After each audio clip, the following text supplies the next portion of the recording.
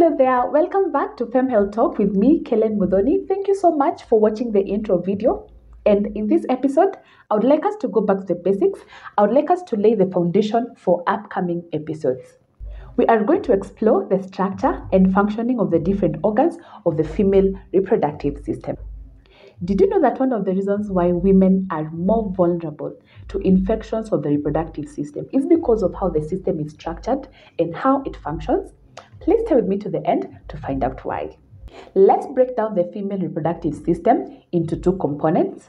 We are going to look at the external female reproductive system, or the external genitalia, and we are going to look at the internal female reproductive system, or the internal genitalia. I will minimize the video either to the left or right depending on the editing to enable us to appreciate these diagrams. I got them from Cleveland Clinic. They are medically and anatomically correct diagrams or images of the female reproductive system. Great. Let us start with the external genitalia. I'm going to discuss them from the top to the bottom, understanding the structure and the functioning of these organs. At the very top, we have the mons pubis. The mons pubis is a fatty layer overlying the pubic bone. On the mons pubis during puberty is where pubic hair starts to grow. The mons pubis again is prone to ingrown hairs depending on how you groom the pubic hair. It is also prone to these painful bumps that grow due to clogged hair follicles. We are going to talk about that in a future episode, understanding why sometimes throughout your cycle, you will grow some very painful bumps. Some of them are even bigger in size and filled with pus, and you do not know where they come from or why they appear. We will discuss that more in a future episode. Then we have the labias. The labias are two. They are basically folds of skin or the lips. Yeah, we have the labia majora, or the outer lips, and we have the labia minora, or the inner lips. The labia majora are the outer folds or the outer lips of the genitalia. Their function is to cover and protect the internal genitalia. On the labia majora is where you also find pubic hair. And again, the labia majoras are also prone to ingrown hairs and clogged ducts because they have a supply of oil that keeps the pubic hair I want to say moisturized, yeah. Right. The labia minora are the inner lips or the inner folds.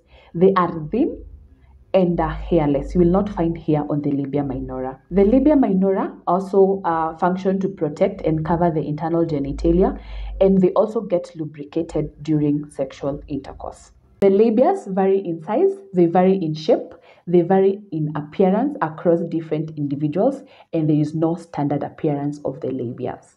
Next, we have the clitoris. The clitoris is a very sensitive organ which is rich in nerve endings. Its primary function is pleasure during sexual intercourse. Fun fact, did you know that the clitoris has over 8,000 nerve endings, making it very, very sensitive? Finally, we are going to look at these three openings. They are very distinct in structure, in function, and they are connected to three distinct systems of the body. We have the urethral opening, then we have the vaginal opening, and we have the anal opening or the anus. The urethral opening is right below the clitoris, and its function is to excrete urine from the body. It is connected to the urethra and bladder and kidneys, and it functions to excrete urine from the body. So women urinate from the urethral opening, not from the vaginal opening. Next, we have the vaginal opening. The vaginal opening is the opening of the reproductive system. This is where the fetus comes out during childbirth. It's also where menstrual blood comes out during menstruation. It is also where the penis gets in during sexual intercourse. At the opening of the vagina is where we find the hymen. The hymen is a thin elastic membrane that partially covers the vaginal opening. Its size and shape and elasticity varies across different individuals. The hymen naturally stretches or becomes thin or wears out due to sexual and non-sexual activities such as sports, use of tampons, and hormonal changes. The hymen has been subject to various social cultural issues. For example, in some cultures, the presence of the hymen is regarded as proof of virginity. Virginity testing practices were very common in some cultures. This is whereby older women in the society would do visual examination, such as inserting fingers, inserting objects in a woman's vagina to check whether the hymen is still intact. Some communities also believe that a woman should bleed during their first sexual encounter, which is a sign or a proof that their hymen is still intact. If a woman is found out to not have an intact hymen, it would bring such shame to the woman. The woman would experience violence. The woman would experience such horrible stigma from the society, and even their family status would be affected. Rather, it was sort of a dishonor to the family not to have an intact hymen. Like I said, the hymen thins out and wears out over time due to sexual and non-sexual activities. So it is very important to empower ourselves and society with facts and information about the reproductive health to avoid such practices. So let's switch back gears. Finally, we have the anal opening or the anus. The anus is the opening of the digestive system where the products of digestive system comes out. That is the feces or the poop. Do you remember at the beginning of the video, I began by saying that one of the reasons why women are more prone or susceptible to infection of the reproductive system is because of how it is structured and how the organs function? This is one of the reasons.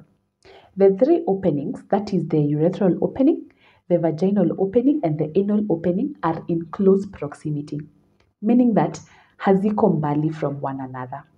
So, bacteria from the digestive system can find its way to the urethral opening, causing urinary tract infections.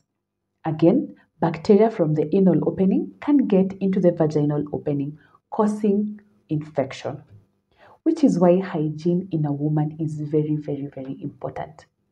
We are going to go deeper into that in another episode to understand why we do not wipe from the back to the front. We are going to understand why we do not sit on toilets in public restrooms. We have a whole episode just to discuss female hygiene and why it is important.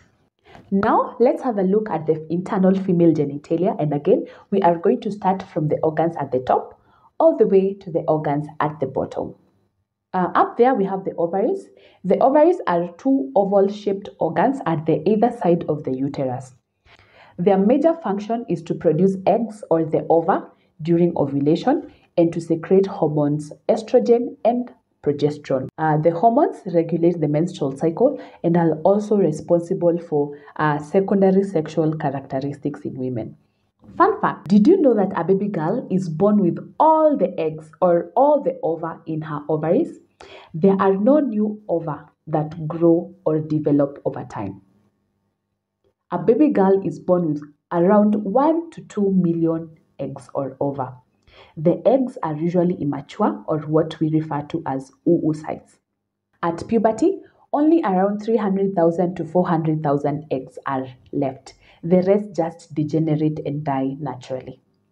So due to the influence of estrogen and progesterone during puberty, the eggs now start to mature every month and one is usually released in the process of ovulation. So in a woman's entire reproductive age, only 300 to 400 mature eggs are produced. That is one each month. So what happens to all other eggs? They just degenerate or die naturally. And we are going to dive deep in this topic when we are going to be talking about fertility and menopause.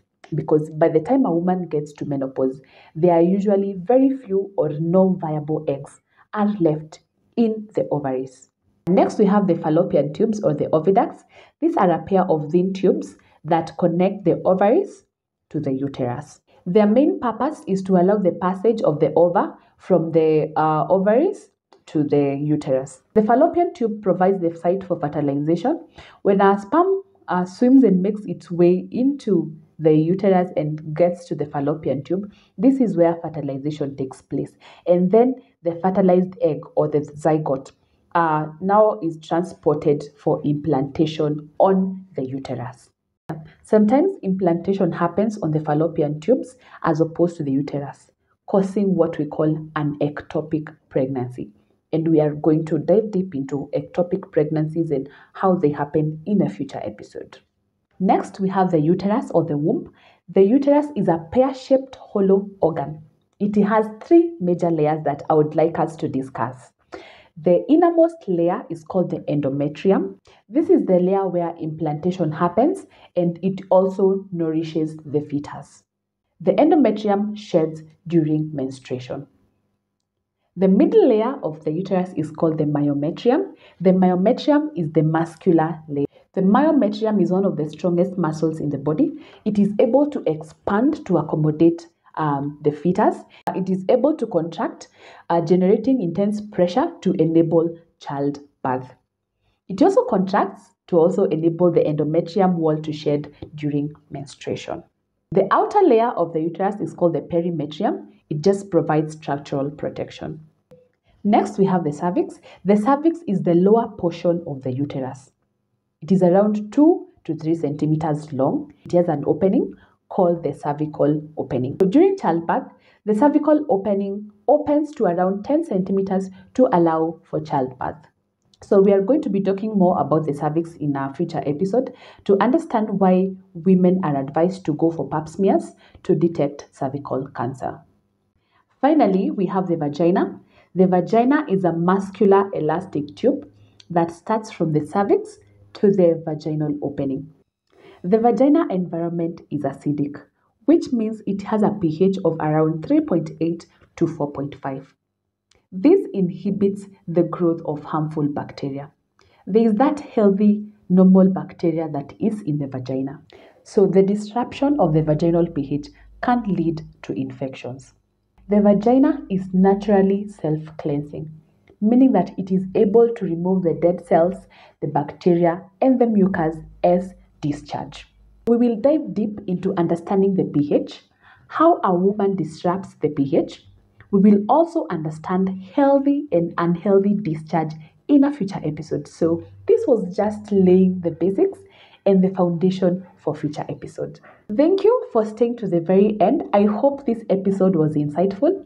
Which facts did you find more insightful? Let me know in the comment section. I will see you in episode 2.